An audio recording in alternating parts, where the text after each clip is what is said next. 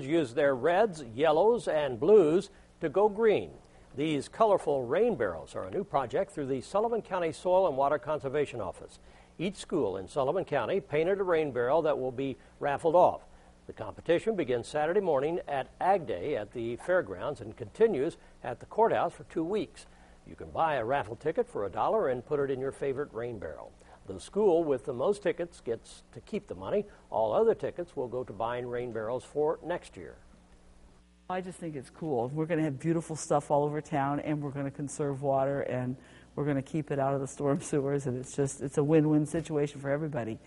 There is also a specially designed rain barrel by local artist Steve Tucker with both some classic artwork and cartoon and storybook characters. This rain barrel will be part of a silent auction at Saturday's Ag Day. For details about how to get a ticket, go to our website at WTHI-TV.com.